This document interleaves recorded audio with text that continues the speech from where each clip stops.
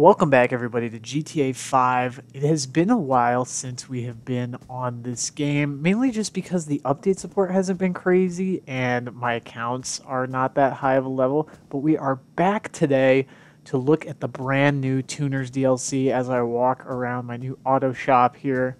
But I'm Franklin. Should do a disclaimer here.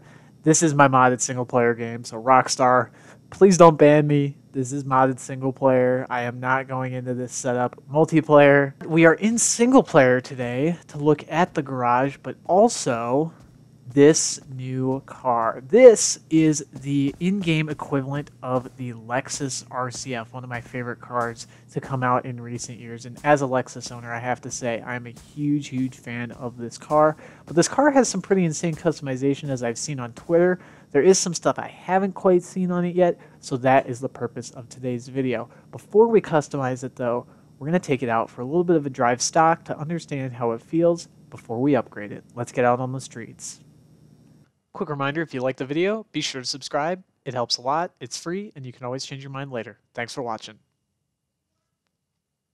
Okay, we are now on the streets of Los Santos, and first impressions are that this thing actually accelerates pretty decently. I'm actually really impressed. Listen to the exhaust note. I'm just going to turn up the game here and go quiet so you guys can hear the exhaust of this thing.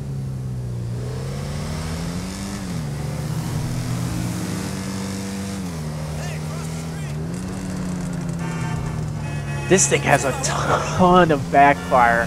That is super cool, the like verbalistness of it, the way it just kind of like rumbles. Let me see if I can get an overrun of that again. That is so crazy. I wonder if this thing has a new engine sound. It actually slightly sounds like that's a new engine. This thing stock actually drives really well. I'm really impressed.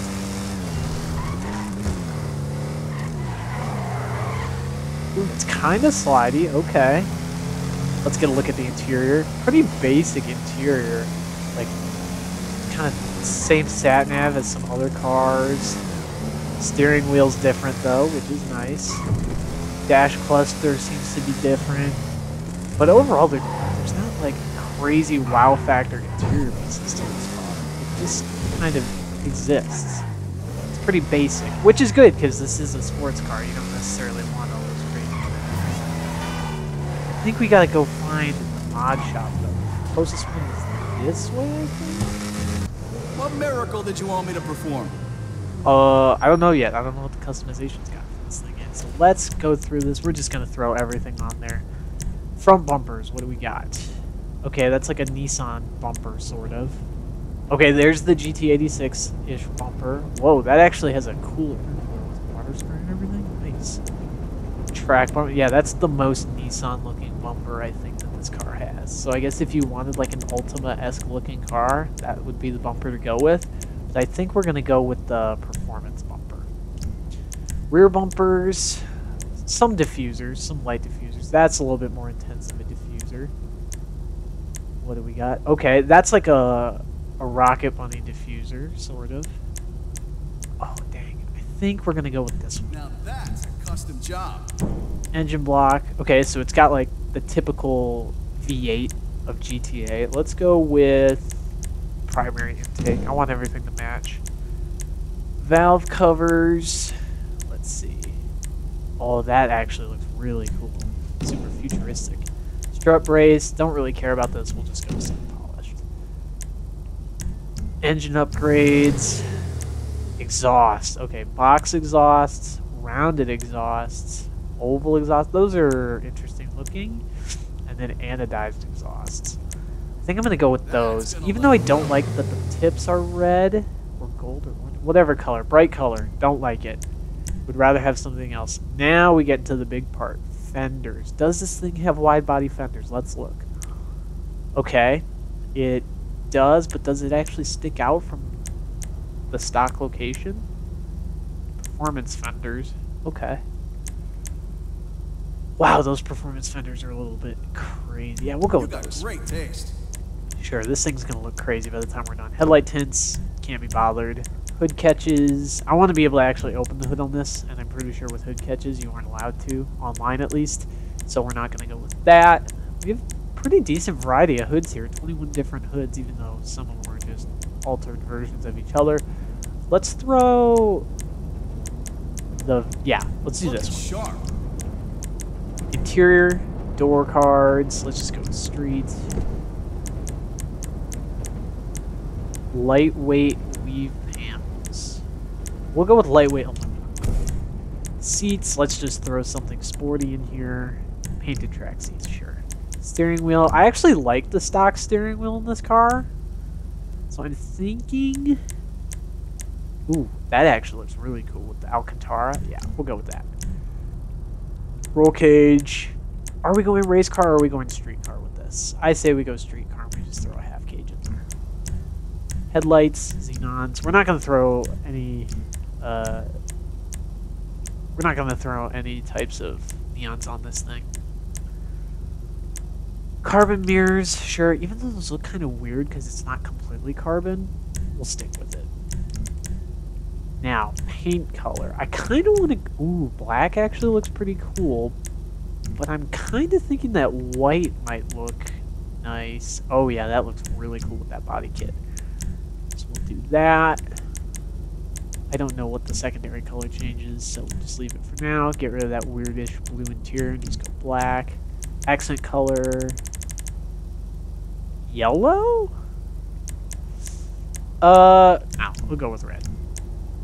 Roof accessories. Do we have a roof spoiler for this? We do, actually. That actually doesn't look half bad. Yeah, I'm not going to throw it on there. Roof, carbon inset roof. I'm going to go with the carbon ridgeline roof. That actually looks really cool. Side skirts. I don't want to go with anything crazy here. Just something that sticks out further than the original. We'll go with carbon GT. If that car was a woman, I'd guess her. Splitters. Anything crazy? Oh wow, yeah, that's a little aggressive, but I mean we do have a wide body on here. Let's throw that on. Spoilers. We got our typical ducktail. That's more like a stock RCF spoiler, sort of, kind of. Oh, not even that big of wings on this car. If that's as big as we can go, then I guess we'll just put it on there. Sun strips. Throw a primary one on there. Now time for suspension. Let's see how low this thing can go. We have street, which is reasonably low. Or lowered, street, sport. Okay, that's already ludicrously low. How much lower can competition go? Okay, I guess you don't need V-Stancer to stance your RCF in online. Whoa, that's a lot. Let's throw some street wheels on here. Oh, we can't throw street wheels on here from in here. We'll have to do that outside on the trainer, but we will throw those on in just a second. We're going to throw just white wheels on this for now, just to see how they look. Now we can go back and look at the liveries, because I didn't want to do liveries until the car was painted. So we have white stripe, black stripe, speed orange stripes. Those actually look pretty cool. Black Premier stripe? That's weird. That's like GT3 RS stripes. Some sort of race livery that doesn't really show up because I'm driving a white car. That looks better in black. Look at how that goes on the window banner too. That's awesome. Cool little detail there. Stance Andreas. Mind mocked. 029. Oh, this is actually a sweet livery. X720. Mama's. Whoa, that actually looks sick. And then like an anime character livery. Let's throw that on there actually. I like how that looks.